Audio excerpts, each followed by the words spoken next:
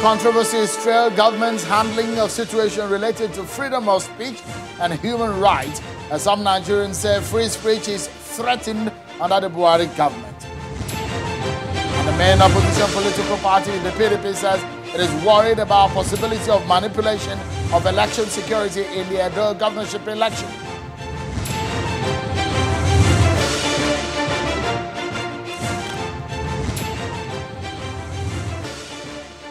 Hello everyone and welcome to the program. This is the midweek edition of Politics Today, live on Channels Television. I'm Sean Kimbaloye in Lagos, and we're going to take you through this 1 hour ride into some of your biggest stories in politics in Nigeria. Let's begin with some of the worries of the main opposition political party in Nigeria, the PDP, ahead of the September 19th governorship election in Edo State.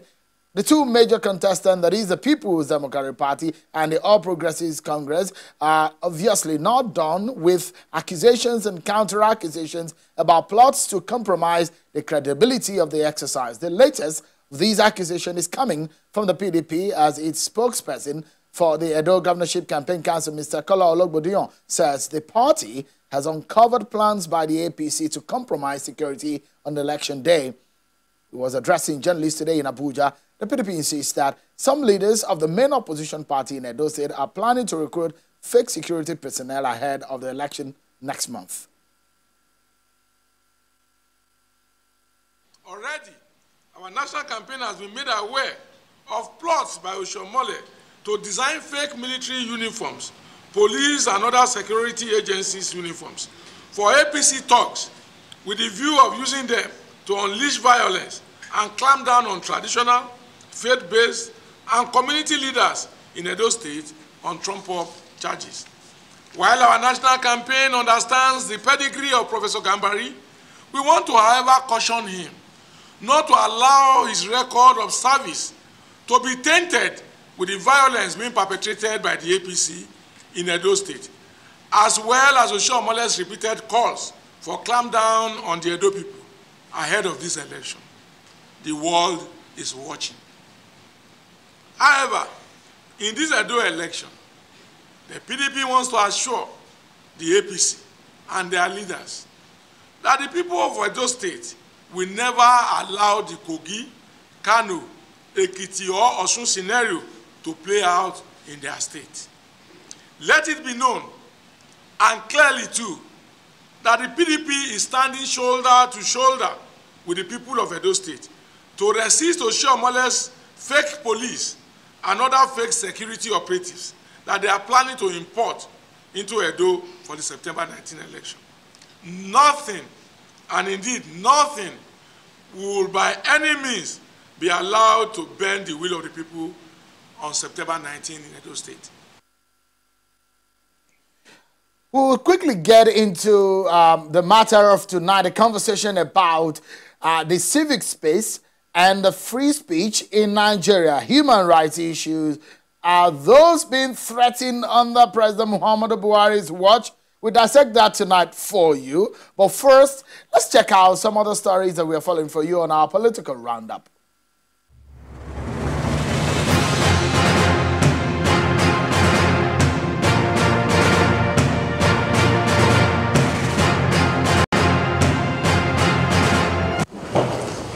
President Muhammadu Buhari today chaired the 13th virtual Federal Executive Council meeting at the State House in Abuja.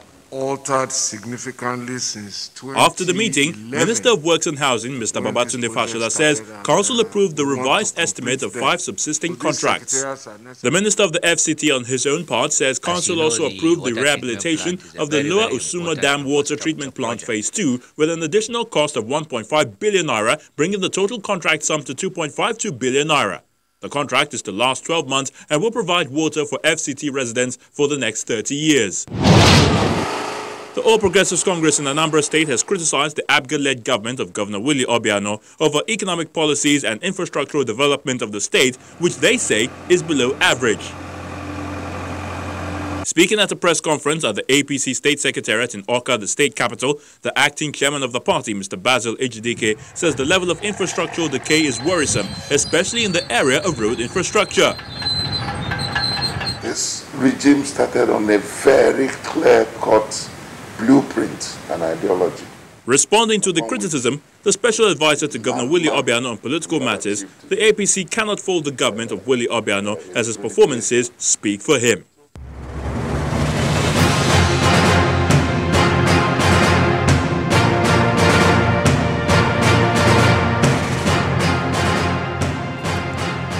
Thank you so much, everyone, for staying with us. So let's dive straight into the matter that we are going to be discussing with my panel tonight. Some Nigerians have begun to raise eyebrow about the civic space with the recent events in the country.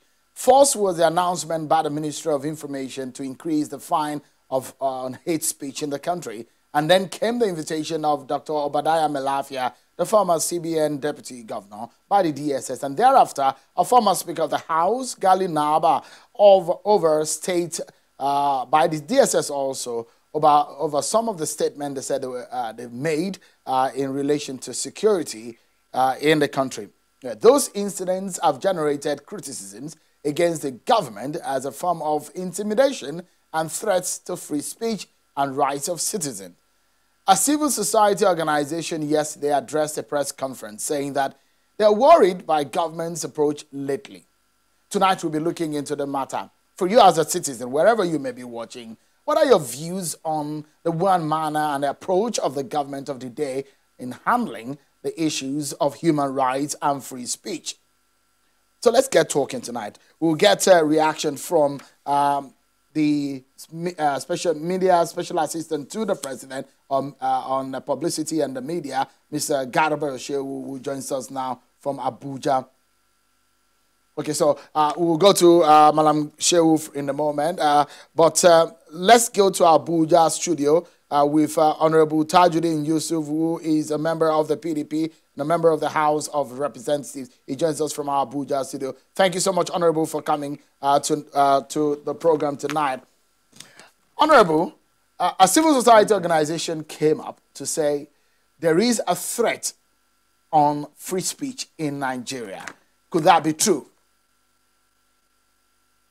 Absolutely true. I'm privileged to be involved in the struggle to enthrone democratic governance in Nigeria. At the point of the Secretary General of Nigerian Students, it wasn't this bad. We could address press conference and make allegations, make prosperous statements about the government. We still had the privilege of being allowed to make those statements. Yeah, the occasion that the military released, those they released, the DSS after us and what have you. But after the advent of democracy in 1999, we believe we are gradually beginning to understand the value of freedom of speech to engender democratic values and help society deepen respect for human rights. And fortunately for this government, 2013 and 14, the government rode on these fundamental values of democracy to challenge Yakub and then. The Fasholas, El-Rufai, Amechis made a lot of statements that were more volatile, stronger. I mean, El-Rufai accused the president of sponsoring Boko Haram. I remember then. He wasn't arrested. The present president, Amechi and others, led a protest to the IG, walked from the Unity Fountain through the Eagle Square, did a march on the need to have a free and fair election and nobody should be intimidated. So how come the same men who enjoy those privileges and are now rode on those privileges to power are scared of free speech? Free speech does something. It puts both the citizens and the leaders in check. And we have a plethora of laws on libel that you could, you used to challenge if anybody made libelous statement and lie against you. And I've not seen such in any of these cases. What did Naba say? Naba stated the obvious that's on the street. There are no new things in what he said. What has Obadiah said that El-Rufai has not even said as a governor? I did say to him of recent. Some of the things he made. So I was expecting that Obadiah should be invited and say, you said so, yes. These are the things I said. It will be investigated. If he was found to have been lying to the world, to carry certain favor or what have you, the laws are there to deal with it. All of a sudden, the Minister of Information had a code, not an act of parliament, a subsidiary law made by a minister, will now compete with the Constitution of the Federal Republic of Nigeria. There are Supreme Court rulings on this. Section 39 of the Constitution is clear.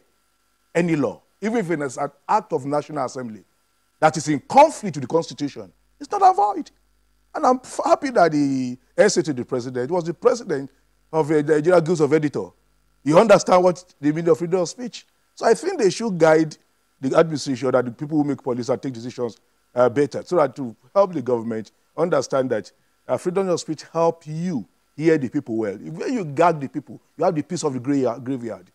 And it's a time bomb when people cannot hear their opinion. Honorable. And some of us are coming together to challenge this, those intention to gag freedom of speech. We challenge on the floor, and if need be, we'll go to the law court to challenge it and put those things to test, so that Nigerians will know that such things cannot stand in this age and time.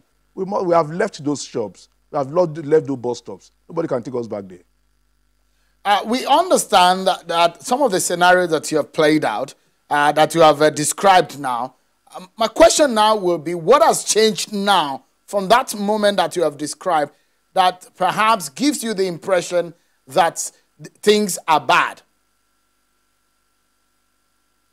First of all, the mere fact that that code came to be. And the Shehu, you are in this country. Between 2001 and 2014-15, you listened to Lai Mohammed. You followed him. Just Google his name.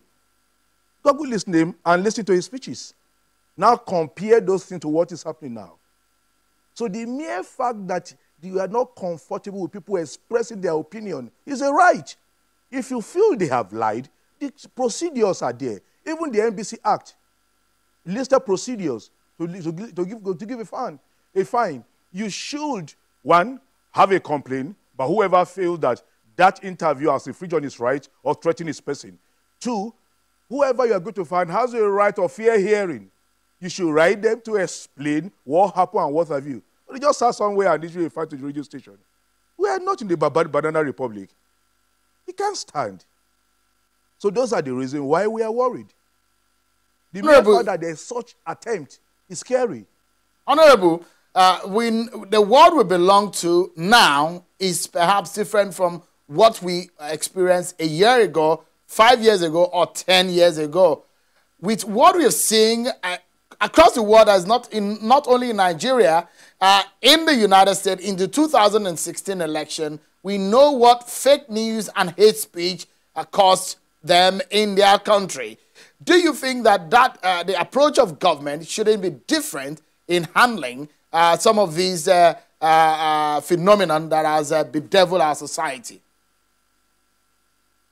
Those crimes where you refer to, what has the government done? They deliberately increase the tempo of disseminating the right information. They engage people every time. And when they identify such false alarm, they give a contrary position to dispel it. And whoever makes those allegations are made to face the wrath of the law. Not that they come out with a code all of a sudden. By who? Who determined the hate speech? The Minister of Information? No. It should be the law court. And there should be procedures. All we are saying that the procedures must be seen as transparent, must be seen as fair, must not be seen as an attempt to gag the people. And one thing about justice, it must not only be done, it must be seen as done. Justice is not done in secrecy. Justice is not a prerogative of one group. Justice is for all. Okay, just a moment. Honorable. Nobody is challenging that. And that is what it should be. We must, at every point, be on our toes to have, laws, procedures, and whatever, check the dynamism of the generation we are in. But not in this manner. All right. Honorable, let's hear from the spokesperson of the president. Yeah, just a moment. I'm now being joined by the Special Assistant to the President of Media and Publicity, Malam Garba Shehu. Let me first and foremost begin by asking you about the video of the visit of the former national chairman of the APC, Mr. Adams Oshiomhole, who was captured and when he visited the villa with the president's chief of staff. Let me show you that video, which is generated some controversy now, and the allegations that are come on that. Malam Shehu, the allegation is that there is a plan to intimidate opposition in Edo State. Can you clarify to us that engagement that has become now an instrument or an incident of controversy? Well, let me first of all tell you that the recording incident was unfortunate because journalists with cameras there to report events, not to bug people. What we had in the villa the other day was a bugging incident. And because the people who did the bugging were in a hurry to black paint some leaders of the administration, they edited facts to suit their own purpose. It is unfortunate. The conversation between the chief of staff and Adams Oshiomhole was basically about the president's expressed concern that the two sides to the contest, mainly PDP and the APC, are both complaining that the thugs bearing weapons were intimidating. President's clear directive was whoever is caught with weapons, displaying it or using it or about to do so should be arrested. This was the conversation. It was not about arresting opposition people in Edo. The president is a product of opposition politics, so he cannot undermine opposition in this country. I mean, one of the promises of the president, the campaign promise, is to ensure that there is free and fair, credible election under his watch. But with the fear and the accusation coming from the opposition that they have information that the security might be used to compromise the process, how is the president reacting to that? And are there assurances that nothing of such will happen? Well, let me say that if it is the thuggish threat coming from PDP, we are used to that. The idea is to intimidate people, to black paint every state institution. The judiciary has not escaped blemish by PDP. The police, the army, the INEC, there is nobody that is free of PDP harassment, intimidation, and blackmail in situations where they think or they fear that they might be losing advantages that they think they have. This is not how electoral contests should be run.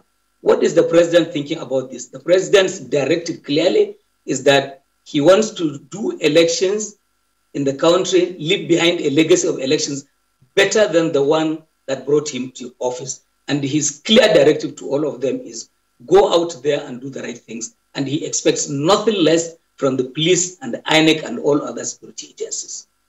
But Malam Shehu, if you look at what happened in Bayelsa and Kogi elections, which happened on the same day, INEC came out at a post-election analysis, their own report stating that security was compromised against their own will and agenda for that election. INEC, that is the umpire in that election, came out to say security was their major problem.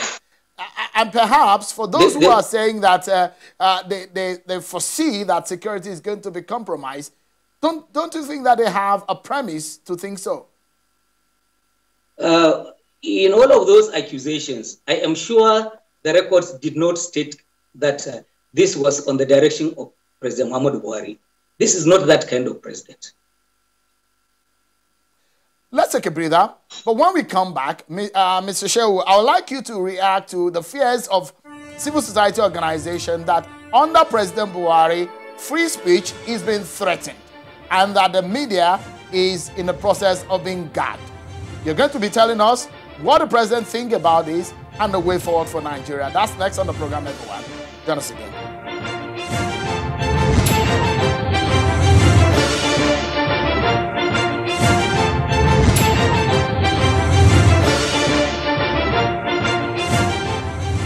Thank you so much, everyone, for staying with us. Let's get back to the conversation about the atmosphere of free speech and issues of human rights under President Muhammadu Buhari. How has the government fared in handling some of these issues that are the hallmark of democracy? Mr. Garba Shehu is a senior special assistant to President Buhari on media and publicity. He's been speaking to us on the program. And I have as well from Abuja, a member of the opposition and a member of parliament, Honorable Tajuddin Yusuf. Thank you so much, gentlemen, for your time tonight. Let me get back to Malam Shehu.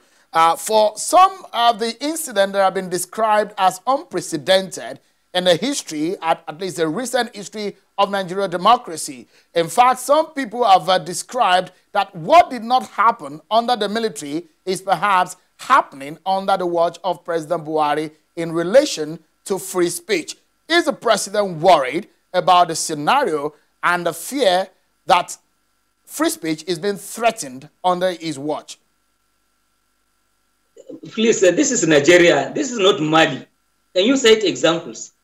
I can't see the kind of examples that justify this hyperbole you are projecting. Can we get examples from you? These are not my words. These are the worries of a civil society organization yesterday. And I will go over, just a moment, Mr. Shehu. Just a moment. Let me describe to you some of the incidents they have brought up in the past few days. First is the incident relating to Dr. Obadiah Melafia. Another is the incident relating to the former Speaker of the House of Representatives, Gali Nababa, who were invited by the DSS. And these are incidents that have happened in the past few days. Just also, recently, the Minister of Information said there is going to be a hike in the fine on hate speech in the country. These are some of the incidents that have been drawn by the opposition, the civil society, and they are alleging that there is a threat on free speech. Okay, so what is unprecedented there? Is this the first time the Department of Security Service is inviting people for questioning? When somebody claiming to be a responsible citizen makes such a claim as the Obadiah Melafia did, saying that a governor is commander of Boko Haram and he shouldn't be asked questions. So what kind of society do we want? We are leading a country of people who will go to UK and America and obey all the laws. And in the country, when there is an enforcement, they start crying. Please, Naba has himself said his business had nothing to do with President Muhammadu Buhari. So what is political about it? And as for the increase in the charge against hate speech, perhaps in the assessment of the minister, the 500,000 that was in place was not to be respected. It was not effective in curtailing these things because somebody picking rumor from, say, Fulani women selling acha, saying people are Boko Haram, and is going to the radio to announce that. And an irresponsible radio station takes that and says, this is fit for broadcast. Come on, what are we dealing with? There has to be law enforcement in this country, as is happening with our citizens when they go outside the country. This is a country where a South African lady looked at a leading Nigerian religious fellow in this country and said, this is South Africa, this is not Nigeria. This is how we want us to treat. Is this how they want us to continue to be treated? Malam Shehu, you're a senior colleague. Some of us were younger in journalism when you were active in practice. You were a former president of the Guild of Editors, perhaps one of the highest bodies in the practice of journalism in the country. And let me ask you, some of the scenarios that you have played, that you have described tonight, did they play out when you were practicing actively in journalism? They did. Worse things did play. In fact, as recently as 3 years ago, armed men, as recently as a year before President Buhari came into office, soldiers blocked the roads, seized the newspaper copies, and shut down newspaper houses. It has happened. My colleagues tell people, all of the magazines there in Lagos, they were publishing underground. In fact, a Nigerian newspaper was publishing from the premises of the American embassy because protection was not there. So what are we talking about? One individual tells a mighty lie against a governor. In fact, all Muslim governors in the north, 16 or so of them were suspect from that pronouncement. And people say he should walk the streets a free man. but he has done no wrong. So what do we want? There shouldn't be law in the country, and the people should be maligned, and then they just walk away free. Madam Shehu, just a moment. I want you to listen to this sound bite from yesterday's press conference, and there is a question I would like you to answer afterwards. Take a listen to the civil society organization from their press conference yesterday. In addition to government failures in the economic sphere, is a heightened insecurity in the country. On a daily basis, communities, villages and towns are attacked by bandits and insurgents and terrorists, with the security services unable to respond in any responsible manner. Multiple calls by state governors, the national legislature, civil society, and citizens for the sack of the ineffective leadership of security agencies have been ignored by the President Buhari. Yes. This response is made more saddening by the fact that the leadership of almost all the security agencies in the country remain in office well beyond their term limits. Human rights in the country remain under serious threat, with free speech and free expression constantly threatened. Situation calls for the following. The Nigerian government should genuinely seek to implement measures that restores citizens' confidence in its ability to govern. Repeatedly, citizens groups, the National Assembly, state governors have called for attention to be paid to the nature and leadership of our security services, and the President has not done so. We call on the President to respect the Constitution, to ensure that security chiefs who have exceeded their terms of office are allowed to go, in order that the security services can be made much more effective and efficient. Madam Shehu, how do you react to that? Well, let me say that whoever that spokesperson is a liar, because there is no section of the law that states a term of office for service chiefs. Please recall the recent interview by General Alani Akirinati, one of the foremost military commanders in the country. He made clear in an interview that they serve at the pleasure of the President. If the President is happy, is satisfied with their performance, it's all up to him. Opinions can be expressed by people, and the fact, in fact, that this gentleman is sitting before cameras and dishing out a lot of these lies is also evidence there is free speech in the country. Nothing more than this can prove that there is free expression and of free speech in the country. So the service chiefs matter has been politicized. The President determines who is service commander at his pleasure. Even the National Assembly can merely make recommendations. They cannot force the hand of the President on this matter. All responsibility ends at his table. These things are at his beck and call. So therefore, he determines if they continue in office or they stop.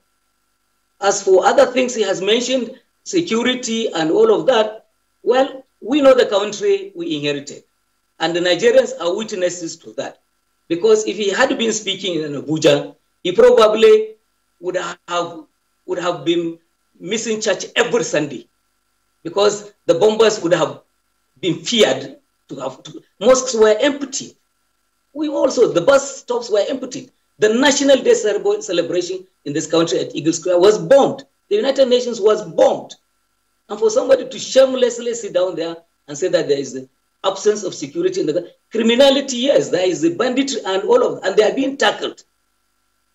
They are being tackled. And for God's sake, there is no nation anywhere in the world where there is no criminality.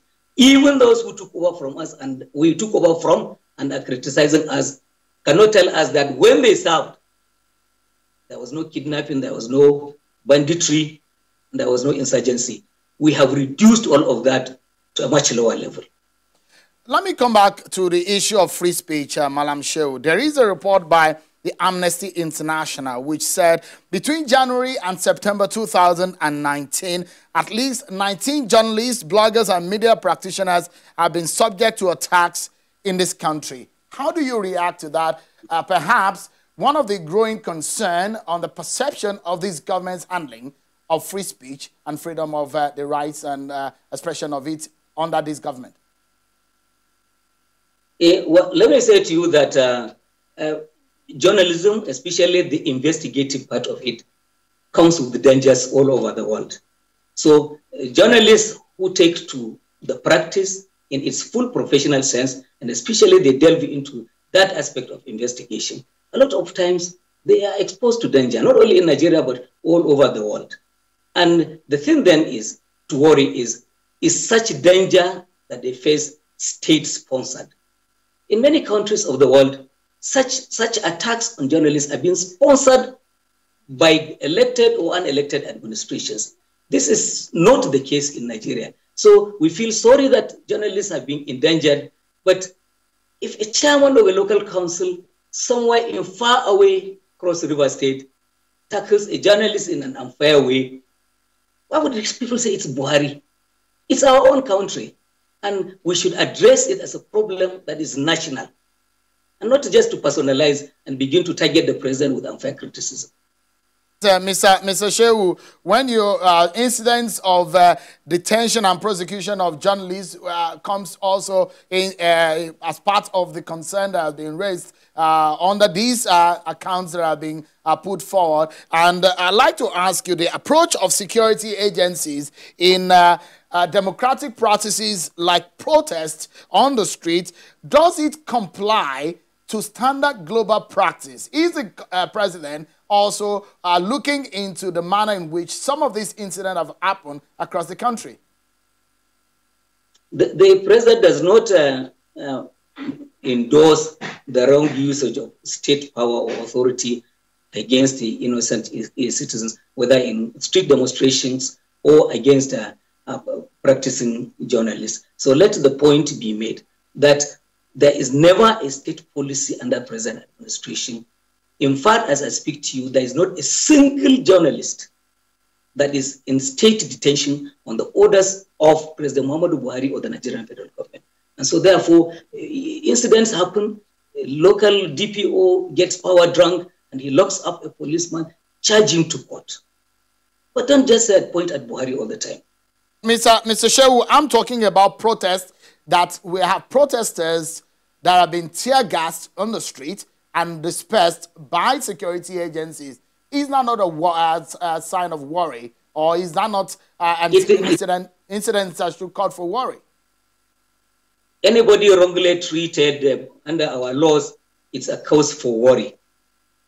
Law enforcement agents have a duty to ensure that demonstrations are done in a manner that does not threaten the well-being and the rights of other citizens, and it does not threaten state institutions and the property. So in that, they have a duty to check excesses. But where innocent citizens, look at what happened with the Shiite community in Abuja here. A whole deputy commissioner of police was shot and killed. A journalist, sadly from your own media organization, was shot and killed. So what are we talking about? Do you classify that as a peaceful protest about which the police should fold their arms and do nothing? Mr. Shehu, just a moment. Let me allow the honorable member in the Abuja studio to react to some of the things that you've said. Honorable, you heard what Madam Shehu said. How do you react to the way it described what some of these incidents that you have raised? You have raised objection that things are not right under this government, but you have heard his explanation.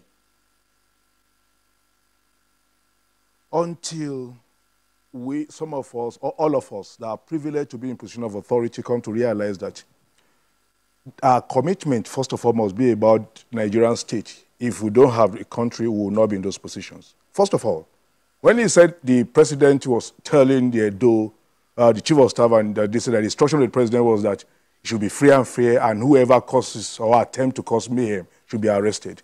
That is not the way to go. You should not call the leader of one group and tell him that. You should have called the security chiefs and give such instruction, not Adams Oshiomhole. How will he feel if he had called the opposition and give such instruction? By implication, are you telling me that Adams Oshiomhole will have gone to the president to say, well, I agree, we are planning violence? No. when Adams was seeking second term, President Jonathan gave a free hand so much so that Adams went on air after he won, went to the president to thank him that he never knew could have this level of, transparency, equity as an opposition governor. That is what the president should do. 2, he's mentioned the fact that these things happened before and it is normal. Compared to what has happened now, what has happened before is more than this. I want to bring to his notice that coming between 2012, 13, 14, we were, as a nation, beginning to realize the importance of free speech, and such never happened at that time. And for him to be saying it happened that, and by implication, it is not new. I disagree with him. If he says it's not the president doing it, there's no time, it is rare for the president to give instruction. But the president body posture give the leadership to what is happening. If he's aware that somebody is detained or somebody is being abused, and such whoever does it is punished. INEC, in talking to stakeholders on Edo and Ondo, said, and I quote, if what happened in Kogi or Bayelsa repeats itself, we will not declare anybody winner. Is that not enough indictment on the security? So, has the president made a statement to say what happened in Kogi or Bayelsa is not, at the best of my knowledge or what I think a free and fair election should be? That will have said the right signal to the people. So I want to say that Honorable Yusuf, we have a responsibility, Honorable Yusuf, in spite of our political leaning. Just a moment. Can you blame the president for those kind of situations that happened? Who was blamed for Boko Haram bombing and what have you in 2013 and 2014?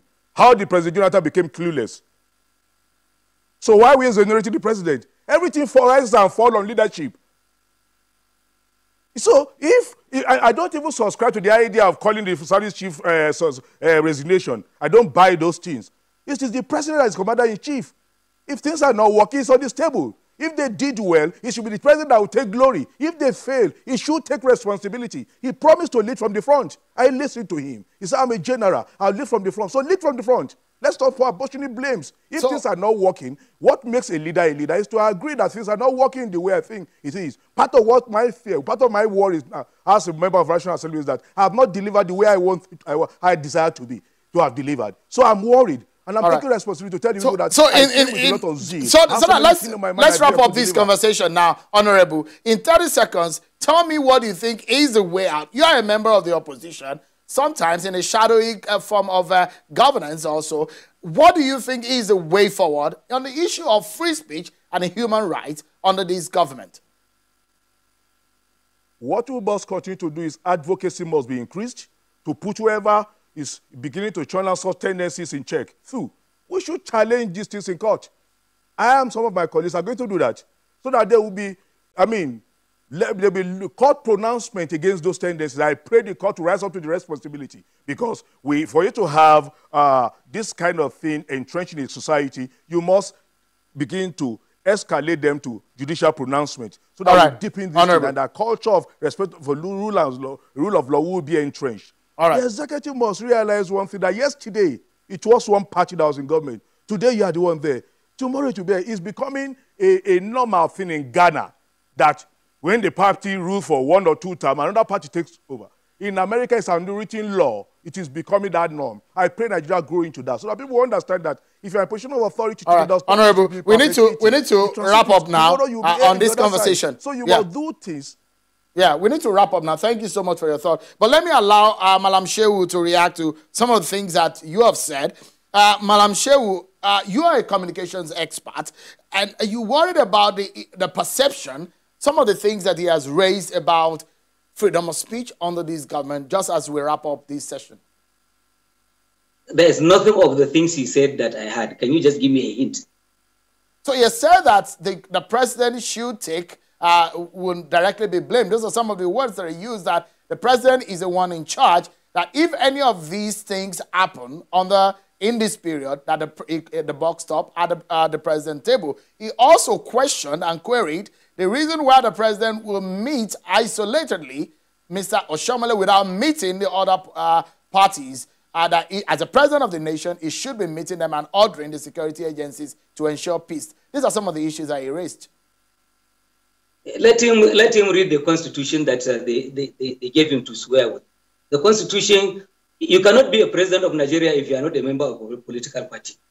So what is wrong with the president associating with his own political parties? As for free speech, it is alive, it is healthy, it is vibrant in this country, and freedom is there for you to take as much as you want, but be responsible. If people are irresponsible as to announce the governors being commanders of Boko Haram, and they don't want to be asked questions, zero. They should get ready to answer for their crime. Malam Garba Shehu, Senior Special Assistant to President Buhari on Media and Publicity, thank you so much for your time tonight, as well as Honorable Tajuddin Yusuf, a member of Parliament and a member of the People's Democratic Party, opposition in Parliament. Thank you so much for coming tonight. We'll take a break, everyone. And when we come back, our focus is on security and some of the issues raised. What is happening? How can we be safe in this country with help of the military and our territorial integrity? Join us again in this conversation.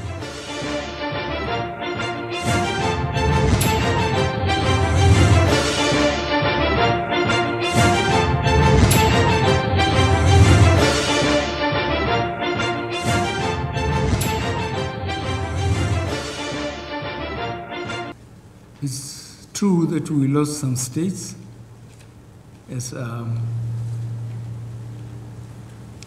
ruling party in a developing country, which is abnormal, but that I'm proud of that because we are impartial, that as a ruling party we lost some states. That shows we have our own mistakes. We got our own mistakes. And I am one of those that defeated us, some of them sitting here, that we know we are a developing country, but we respect our country. Otherwise, we would have, because we still have the army, the police, and the rest of them, we could have overrun you. But we just wanted to show that we are humane and we are Nigerians.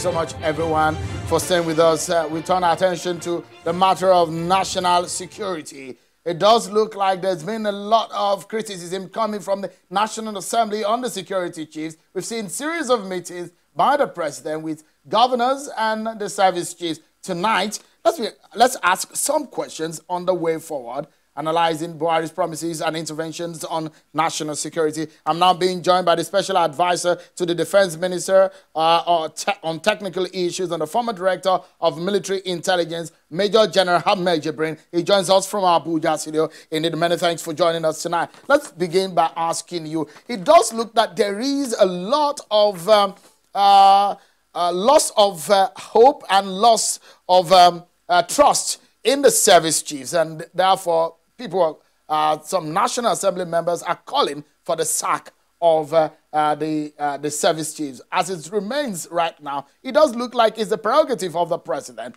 But why do you think that there is that criticism and the call for the sack of the service chiefs? Well, you know, everybody has his own opinion on what is happening in the country. But the issue of the service chiefs is being seriously overflogged. We are missing the point. What is important is not for us to focus on who is which service chief. What we should focus is what is happening in the operations that these service chiefs are supervising. I think that's what should bother Nigerians, not who is the service chief. Why are we so particular about these people have to be removed and some people have to come and take over? We are having an operation at hand in various parts of the country, and the operations are going on. People want quick result. People forget so easily. The situation Nigeria was in some years back, let's say at the beginning of this regime, we have forgotten the fact that we lost 17 of our local governments where Boko Haram hoisted their flags and sacked local authorities and are presiding over affairs there for a long time until these same service chiefs that have been vilified came forth and put in the best they could to ensure that all these Boko Haram that were occupying these areas were pushed behind, and we regained all our 17 local governments and things were okay. We have also forgotten the fact that in the north, people find it difficult to go to the mosque to pray, especially in the morning, because of fear of one attack of Boko Haram or the other. We have also forgotten completely that we are only waiting to hear which is the next town that Boko Haram will attack. It was all over the northeast. They spread to Kano, to Kaduna, to Abuja, and to suburbs of Abuja like Suleja, and so on. There was fear everywhere. People were afraid to even enter shopping malls, afraid whether Boko Haram will attack. There are also cases of these suicide bombers sneaking into crowds, sneaking into markets, sneaking into motor parks, and everywhere they could see people unaware to cause havoc. We have forgotten all that. When did we hear of any suicide bombing around Abuja or Kaduna or Kano or any attack of Boko Haram? Unless we are able to sit down and be very realistic and realize that it's not the person that is occupying that office, so to say, but it is what he is supervising and what is going on. A lot is being done to ensure that the situation is stabilized in this country. And we have to remember very well that we have issues with equipment and weapons. And these issues were identified. Necessary steps were taken to ensure that they are surmounted. Unfortunately, just at the time when these things are supposed to start coming in, the COVID-19 came. And COVID-19 distorted so many things, disrupted so many arrangements, not only regarding military purchases and so on and so forth, but regarding anything you can think. So if we begin to realize that the government is doing something and certain things are affecting what the government is trying to do, then we should try at least to appreciate that, not to always cast aspersion at government or select the services and say that they have to be removed before we have peace in this country. We have forgotten the fact that those people that are going to take over from these service chiefs are there. And they are the ones that are actually doing the foot soldier work for the service chiefs. If you remove the service chiefs today, they are the ones that will come. Go to the Army headquarters, Navy headquarters, Air Force headquarters. They are the ones that are, yes. General, if you look at what is happening just today, there are also reports of 2 soldiers and Boko Haram terrorists being killed as the troops there repelled the attacks. They are all in recent time. We also saw that the convoy of the governor of Borno State was also attacked. We've seen situation in the northwest region of the country. Perhaps the reason why some of these lawmakers are asking for the sack of the service chiefs. Would you say that it's been success in the last 5 years under this government? Who do I think? I said, would you say that the fight against terrorism, would you say that the fight against terrorism and insurgency in the country is a success in the last 5 years? I can tell you, yes, I can tell you it's a resounding success. Just we are fighting a war in a vast area, a large country like Nigeria. There are battlegrounds almost everywhere, and the soldiers are everywhere. The soldiers are even to some extent overstretched, doing practically police work to ensure that this country remain safe. When you say there was attack at Maiduguri, I'm sure you are talking about the attack at Kukawa, where the Boko Haram attacked and the soldiers gallantly repelled the attack. Both sides sustained casualty. This is consistent with fighting war. And there is no how you can remove this kind of situation in a war. The aim of the Nigerian armed forces is to win the war. You are most likely going to lose battles. If you trace the history during the Second World War, during the Vietnamese War, and recent wars, you lose so many battles. But what is important is at the end, you win the war. And we are on the path of winning the war. How close are we, government General? is making effort General, how close Yes. are we to winning the war? It's 5 years now under President Muhammadu Buhari, and a lot of Nigerians are wondering, when is the gun going to be silenced totally from that region of the country and us having a total peace? I can tell you that it's going to be soon.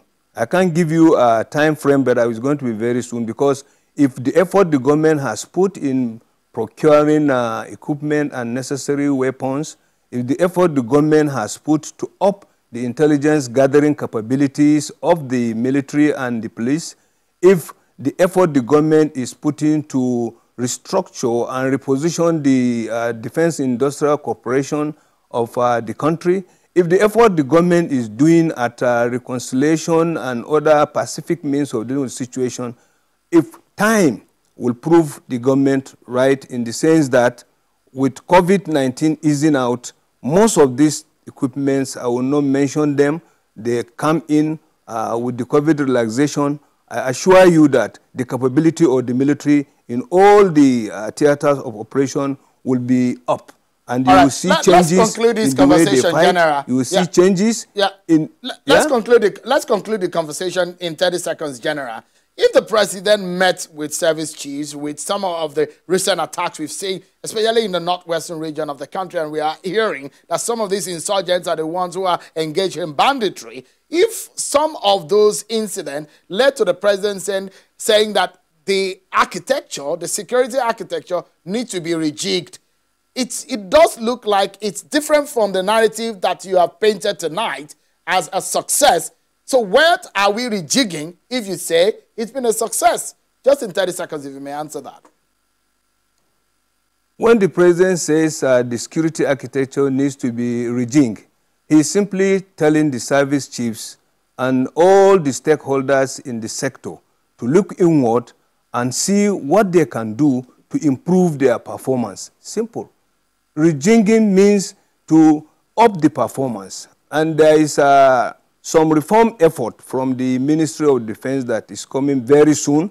And during that reform, I assure you, and it will come very soon, and most aspects of the military, including the Ministry of Defense, is going to be touched. And some of the reforms effort would definitely help in ensuring that the right number of troops are positioned in the right place with the right weapons and with the right state of morale. And that time, I assure you, is very close around the corner, and things will change by the time all those things come in place. But definitely, President may not be satisfied, because there are a lot of things going on. People are dying, and then a lot of people are being kidnapped and so on. But all these things are consistent with the situation we find ourselves. We as citizens also, we have our contribution to make. We have to make sure we support the security agencies in various areas by providing information and intelligence, by exposing those bandits and criminals that are staying with us, so that they are exposed and the law enforcement agencies grab them and deal with them without any problem. So we should not all assume that it's only government that's involved. Security is in the hands of everybody, and it's the business of everybody. But I know the government has a duty to ensure the security, and I believe that every effort is being made to ensure that the security of this country, the security of Nigerians is maintained. But I assure you, with the COVID-19 relaxing and the equipments and other things that are ordered coming in, you will see a change very soon in the way our troops Major General Ahmed Jibrin to raise the morale. Yes. Thank you so much, Major General Ahmed Jibrin. We have to leave it at that. Is a former Director of Military Intelligence and the Special Advisor to the Defense Minister. Thank you indeed, General, for talking to us tonight. But that's how we leave it tonight, everyone. Many thanks for watching. I'm Seun Okinbaloye. Bye for now.